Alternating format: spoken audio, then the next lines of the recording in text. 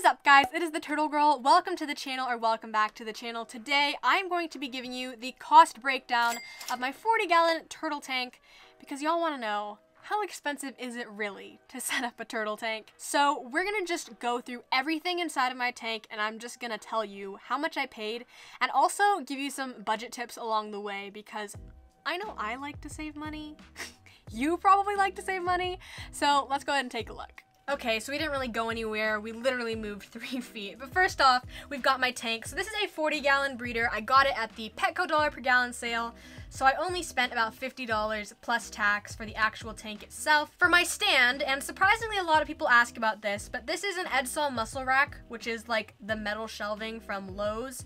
And I paid, I think, $80 for this. And it's actually a 5-tier set, so this is only half of it. So I guess maybe it only cost me like $50. But in any case, I don't know that I would actually recommend this. If you go look at the comments where I set this up, there's a lot of people who think this is kind of sketch. Frankly, I think it's kind of sketch. Like, I don't know if you can tell. Like, do you see that? It kind of wiggles. So take that how you will. Although any kind of aquarium stand, if you like buy it from the pet store or something, it'll run you anywhere from $50 to $80. However, if you build your own out of cinder blocks or something like that, it might only cost you 20 bucks because you only need maybe, I don't know, 8 cinder blocks, and those cinder blocks cost you $2, and then you'd need some wood. And I will say, this rack didn't even fit the tank, so I had to cut a piece of plywood anyway. So keep that in mind when thinking about stand. Also, while we're here, I thought I'd point out my basking area. This particular above tank basking area would run you about $50. However, you can totally DIY your own. You guys have seen my plastic bin basking area that I've done before. Literally will cost you $8. It's out of a plastic tote. So easy. If you are looking to save money, go for that. And then those floating basking docks, those will probably run you anywhere from $20 to $30. So that's the basking area. And then one of the things you cannot compromise on is your lighting. So for your basking lights, I budgeted $50, and that is for the 2 lights that I have up there, my heat and UVB, plus my fixture. And remember that these bulbs are going to be a running cost because you will eventually have to replace them. The UVB for sure every 6 months, and then the heat bulbs will eventually fail and wear out, so those also have to be replaced. This is something you cannot compromise on because it's so vital to the health of your turtle. As for actual aquarium lights and illuminating the tank itself, I've got an LED light that actually clips on the edge here. I think that was maybe $20 for me. And then I also have another light, which was also about $20. If you get nicer ones, you might spend even more than that. And that's just for illuminating the tank. Now, if you're worried that I'm throwing out all these numbers and you're starting to pull out your calculator, don't worry, I'm gonna give you a grand total for all of this at the end.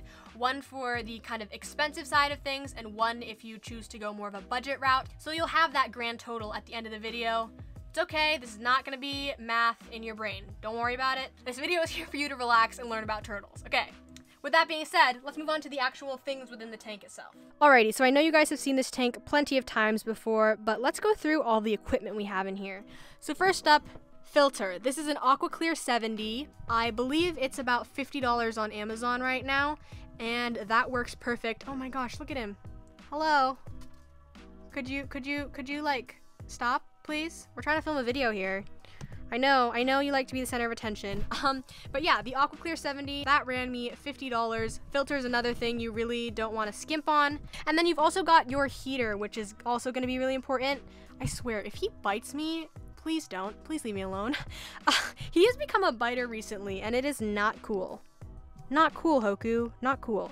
As I was saying, heaters are going to run you about $30. The thing to know about heaters is that they can often be kind of unreliable, so you may or may not have to switch them out and get a new one, but that is how much my heater costed. And of course, just to remind you guys, links to all this stuff will be in the description to my aquatic turtle kit for all the different equipment that I use. And Hoku's being really, really fun right now.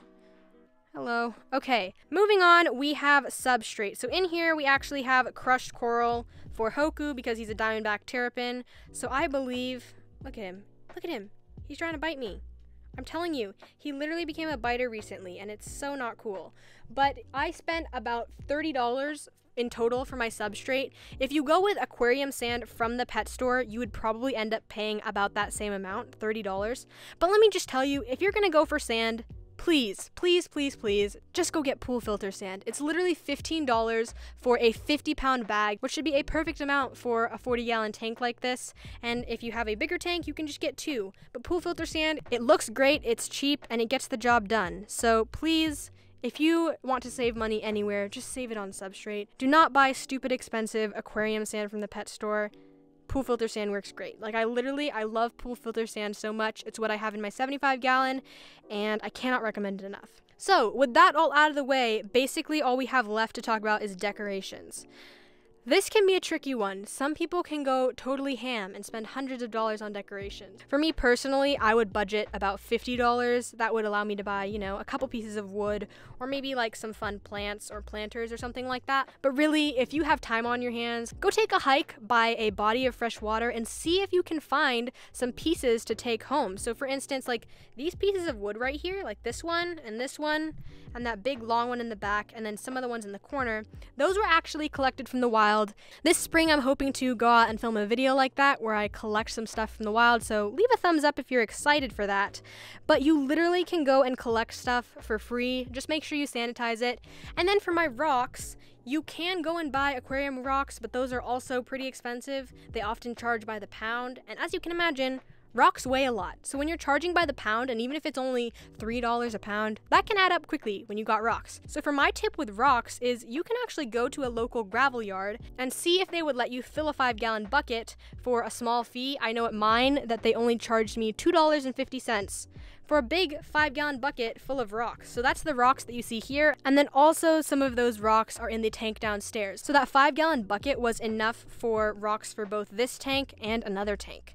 So see if that's an option, see if there's any gravel yards, try to make sure that the rocks are inert, but like I said, I'm going to make another video on that, and that's a whole other topic. Also wanted to add, use price match to your advantage, especially for decorations and equipment and stuff. If you're shopping at chain pet stores, a lot of times they'll match their website price, which is sometimes 30% or even 50% cheaper than it is on the retail price inside the store. So always check. So for instance, like this piece of wood in the store might cost me $25, but I remember that I only paid like $8 for it. So even for decorations and equipment, see if you can price match, and that's another way you can save money. Also, one final optional thing, this is not included in my little budget, but I will tell you, I think I spent $13 for this wave maker on Amazon. I will have it linked in that aquatic turtle kit.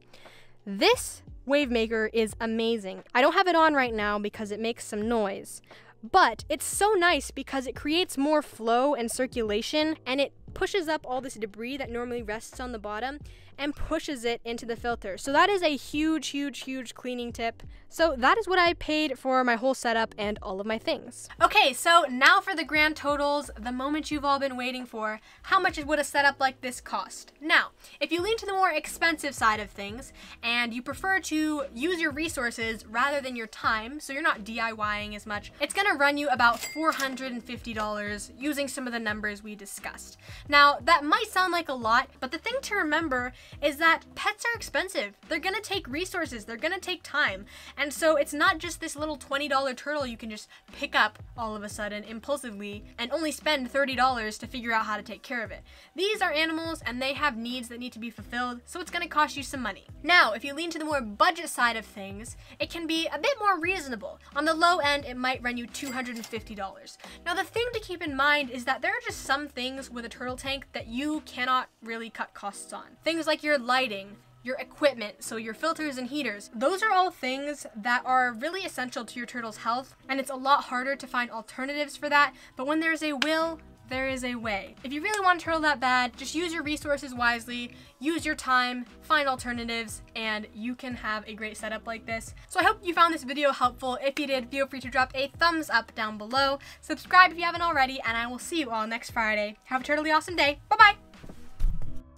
Also, fishforthought is thebomb.com. It was funny because I was actually looking through some of my old videos and some of my old comments, and I realized that Chris and I have been watching each other since we both had like under 100 subscribers. So we're like the OG homies, I'm just saying.